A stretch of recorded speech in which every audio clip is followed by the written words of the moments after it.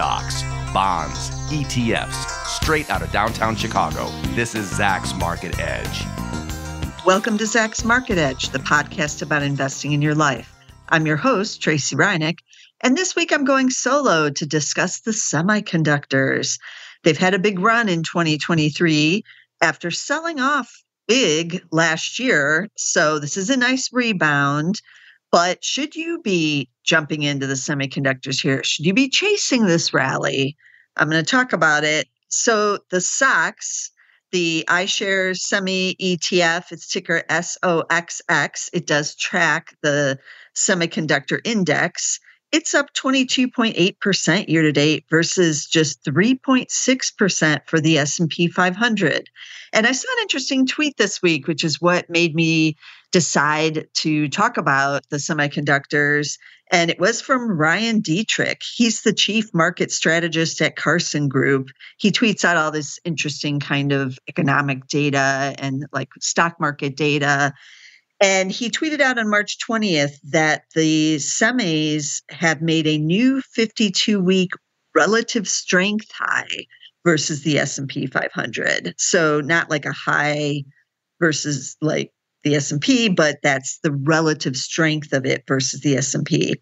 And he noted that normally this is not consistent with the recession, right? When you have the semiconductors outperforming the S&P 500, like a much higher strength level on the semis, usually indicates something good is going on in the economy, because that's when the semiconductors heat back up, not when there's something bad coming. And he also noted that there's never been a recession within 2 years of when the semis hit a new 52-week relative strength high versus the S&P 500. So what does that mean? Someone's going to be wrong, right? Maybe it's different this time.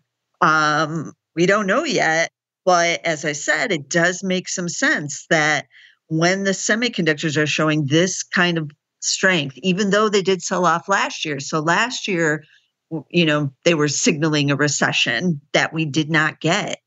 And now they are strong. So you could say, oh, maybe they're forward looking and they're looking, 6 months, 12 months down. And that may be, but that would mean we would have to be in a recession right now for them, this to not be signaling some kind of recession. And it's been rallying all year.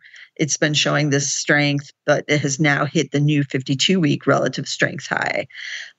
So this is something to watch. And that's why I wanted to talk about it, because what is happening with the semis, if you aren't in them, and so you've missed out on the 23% gain so far this year, should you be trying to dive in there? Should you be chasing it? So I took a look at the SOXX. That's the iShares Semiconductor ETF. It's the second largest of the ETFs by investments, assets in there, almost $7 billion in assets.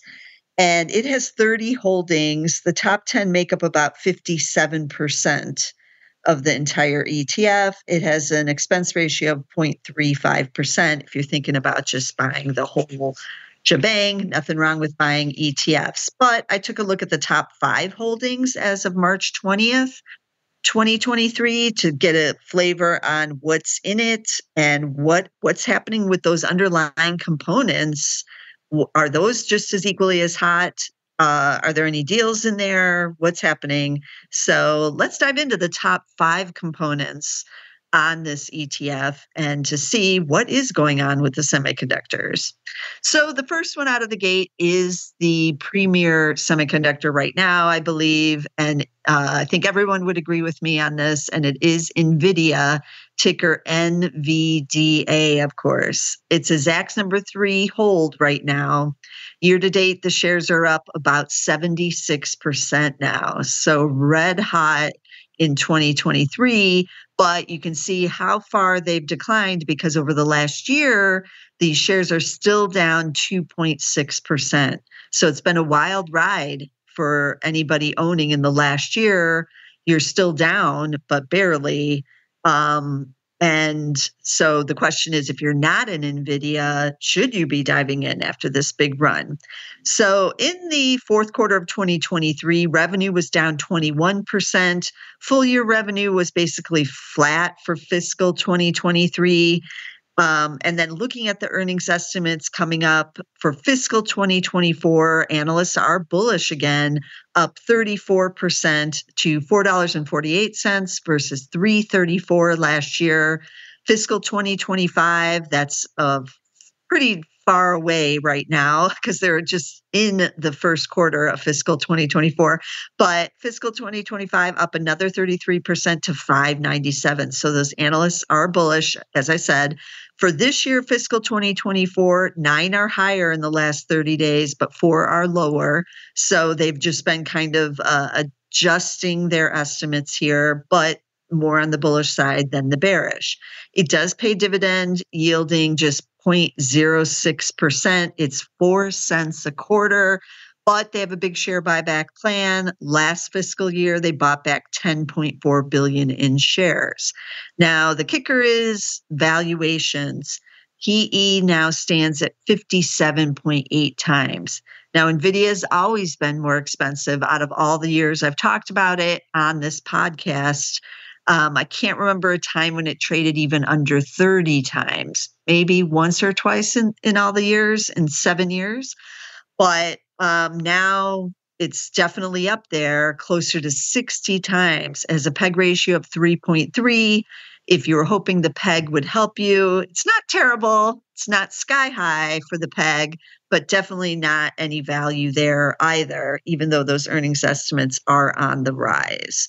So NVIDIA, still the best in class. It's got the gaming, and now it's making a big push into the AI category. That's what has everyone excited. It's 8.5% of the SOXX. It's the biggest position. Should you chase it here? That's what this whole thing is about, today's podcast. And well, I'm the value investor, so I would say no after this massive run up here.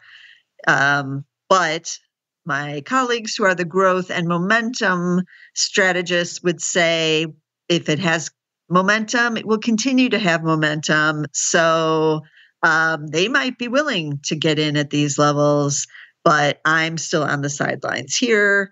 But that's NVIDIA, ticker NVDA. Okay. Second component, it's 8.25% of the portfolio is Broadcom, ticker AVGO. These shares are up this year as well, but just 13.8%. It's also a Zacks number 3 hold. But what's going on with these estimates? So these are also expected to be up this fiscal year, up 9.9% to 41.38 from 37.64 last year. 12 estimates are up in the last 30 days, and only one is down. None are down. One of those estimates is also up in the last week. So plenty of bullishness in the last 30 days, and then another change higher in just the last week. What does valuation look like? It's much more attractive. That's why you find this stock in a lot of income investors' portfolios and value, because the PE is at 15.6, PEG is 1.2, dividend is yielding 2.9%. So almost 3%. That's not too shabby. That's why the dividend incomers like it. So that's Broadcom, AVGO. It's a lot more attractive here. And while it's up on a value basis, I do like what I'm seeing on Broadcom. Okay, number 3 is Texas Instruments, ticker TXN. It's almost 8% of the portfolio of that ETF. It's 7.96%. Year to date, this one's up to 7.2% only, but that's still beating the S&P 500. And it's also a Zacks number 3 hold. What do these earnings look like? So 2023 expected to be down 19.8% to $7.53 versus $9.39.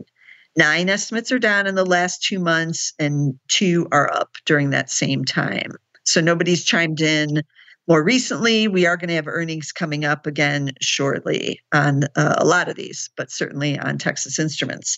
So dividend yielding 2.8%. So that's pretty nice. PE is at 23.8 and the PEG is at 2.5. So not all that cheap here, given what you're looking at with this decline in the earnings and the shares being up. It's a little bit of a value trappiness feel here with Texas Instruments, but you might want to keep it on your watch list. Ticker TXN. Then number 4 is Advanced Micro. AMD is the ticker. Don't make my mistake and do ADM. Supermarket to the World, Archer Daniels Midland. Those poor 2 tickers get swapped out quite a bit. It's easy to do, but this one is AM as in Mary D, AMD, and it's 7.18% of the portfolio right now, that ETF. And this was actually a number 4 rank, which is a sell here at SOXX. And that, when I first saw that, I immediately thought, oh, the estimates must be being cut recently. And sure enough, for 2023, estimates are now expected to be down 14% to 301 versus 350, with 14 estimates down in the last 2 months, including 1 in the last week. So analysts still pretty bearish on Advanced Micro, and they're not moving yet in the right direction. But year to date, these shares are up 46.5%. So pretty much the street not paying any attention to that decline in the earnings estimates. They don't care. They're buying it anyways. PE is now 32.2 and a PEG of 4.7. No dividend with Advanced Micro. So again, a little bit of maybe forward looking here with Advanced Micro. The street is already thinking ahead and the analysts can't afford yet to think quite ahead. So they're still cutting those estimates, but the street is already racing ahead. So you're going to get a little bit more expensive stock as we see with that PE there. So that's Advanced Micro, AMD. And then the 5th largest holding in this ETF is Qualcomm, ticker QCOM, and it makes up 5.75% of the ETF. And this one's up 11.8% year to date. So all of these stocks are up. You can see now why the overall ETF is also up so nicely. So we are seeing some nice gains in all of these big cap semiconductor stocks. Year to date, as I said, up 11.8. It is a SOXX number 3 hold as well. But the earnings on Qualcomm are expected to fall 24.1% here in fiscal 2023. That's at $951 from $1253 last year. So that's pretty considerable cut in the earnings there. But that makes these shares even cheaper, and they are cheap. So PE is just 12.8. The PEG is 0.8. So the PEG under a 1 is indicating both growth plus value. So even though those earnings are being cut, the shares are still cheap enough on that PE basis to get you the PEG under 1. That's pretty impressive. Dividend is pretty decent, yielding 2.5% right now. So some dividend income people might be in there because it's not that easy to find over 2% dividends in many of the tech stocks. So when you do find one, people are, willing to dive in. But that's Qualcomm, ticker QCOM. So as you can see, it's kind of a mixed bag in these top 5 holdings that's in the SOXX ETF. They're all up year to date, some way more than others. Some are much more expensive than others. You do have some genuine value stocks in here. You've got the big growth and momentum play in NVDA. So you've got a lot of different drivers here. Has the industry already bottomed? Is Ryan Dietrich's tweet going to be incorrect? The semi-warning that's in there, although it's not really a warning. He's just pointing out that you normally don't have a recession when you have the semis this hot versus the S&P 500, basically. And so will we avoid a recession? Hard to believe with everything going on right now, both on the inflation front, job layoffs that are being announced, and the banking crisis that is happening out there.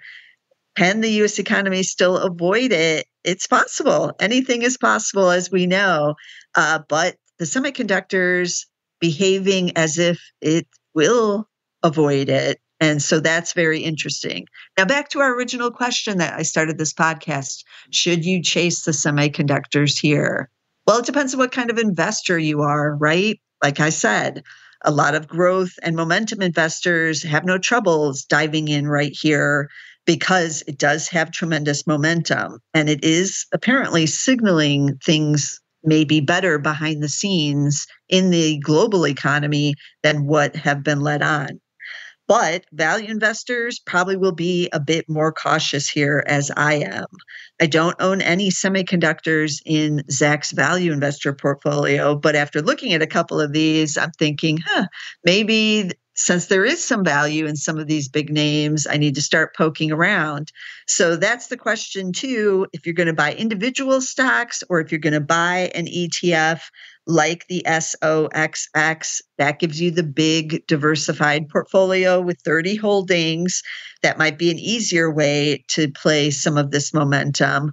But semiconductors, a big driver of the global economy now, and it's never a bad idea to own some exposure to the semiconductors. But the question is, should you be waiting on the sidelines for a pullback? You know what I say, we always do get pullbacks. So it's never probably a bad idea to kind of put it on your watch list and keep an eye on what's going on with the group. But it has been one of the hottest to start 2023. The only question is, will that continue, or will some buyers get that opportunity to jump in there at a slightly lower price? We will see, but it's good to see that a big driver of the global economy is signaling something that's actually bullish right now instead of bearish. So let me recap the tickers we talked about. There is the iShares Semiconductor ETF. That's the ticker S as in Sam, OXX. So double X is there, SOXX. And then we had NVDA, the king of the semiconductors, I want to say, ticker NVDA. We had Broadcom, AVGO, Texas Instruments, TXN, Advanced Micro Devices, AMD, and Qualcomm, ticker QCOM. And as always, you need to subscribe to get all of the Market Edge podcasts, because we're talking about everything going on in the economy right now, and there is a lot going on. So be sure to get us on Apple Podcasts, get us on Spotify, get us on Amazon Music, but get us somewhere. And I'll see you again next week with some more stocks. This material is being provided for informational purposes only, and nothing herein constitutes investment, legal, accounting, or tax advice, or a recommendation to buy, sell, or hold a security. Do not act or rely upon the information and advice given in this podcast without seeking the services of competent and professional legal, tax, or accounting counsel. Publication and distribution of this podcast is not intended to create, and the information contained herein does not constitute an attorney-client relationship. No recommendation or advice is being given as to whether any investment or strategy is suitable for a particular investor. It should not be assumed that any investments in securities, companies, sectors, or markets identified and described were or will be profitable. All information is current as of the date herein and is subject to change without notice. Any views or opinions expressed may not reflect those of Zacks Investment Research as a whole.